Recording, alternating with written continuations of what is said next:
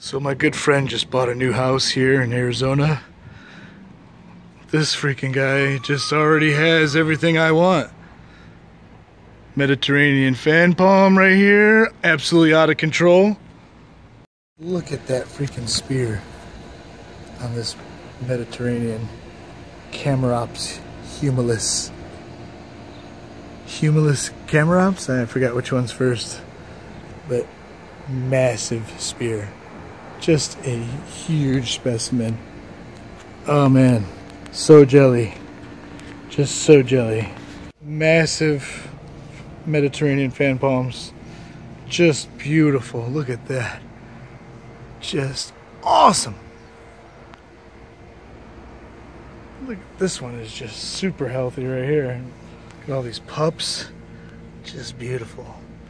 That's how you do it out here in AZ. Just palm it out. I mean, this is where the Mexican fan palm runs the show, you know? This guy is just making me so jealous right now with all these well-established palms. And not to mention awesome pool. What the hell? Folifera or Robusta? What do you guys think? I'm thinking Robusta. But the fronds look so massive and long, and like the trunk starts off thin here and then gets really fat, so that makes me think Folifera. But Folifera, what do you guys think? Robusta or Folifera on this bad boy? And I noticed this guy has a gigantic citrus tree on his property.